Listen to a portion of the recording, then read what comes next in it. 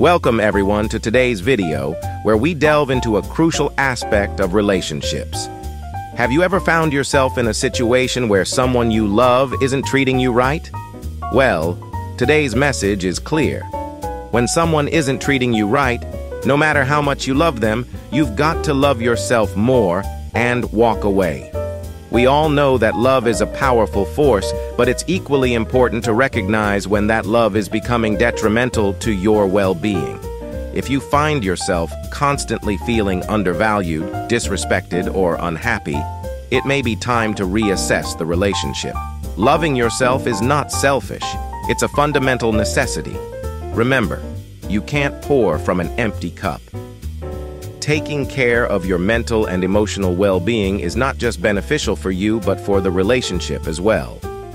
Let's discuss some signs that indicate it might be time to walk away.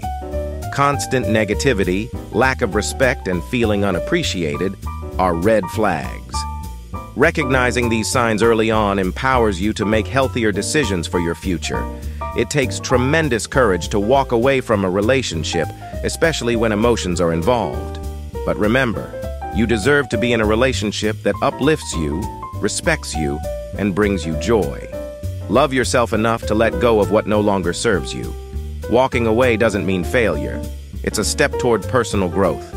Take the time to heal, rediscover your passions, and surround yourself with positive influences. Embrace the opportunity to create a life that aligns with your values and brings you fulfillment. In conclusion, loving yourself more and walking away from a toxic situation is an act of self-respect. Remember, you have the power to shape your own happiness. If someone isn't treating you right, have the strength to prioritize your well-being.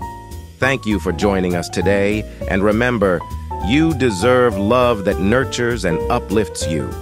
If you resonated with today's message and recognize that it's time to prioritize self-love, share your thoughts in the comments below.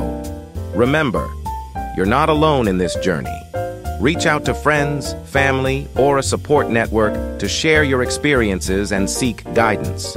Subscribe to our channel for more empowering content, and most importantly, love yourself enough to create a life that brings you joy. Thank you for watching, and here's to a future filled with self-love and positive relationships.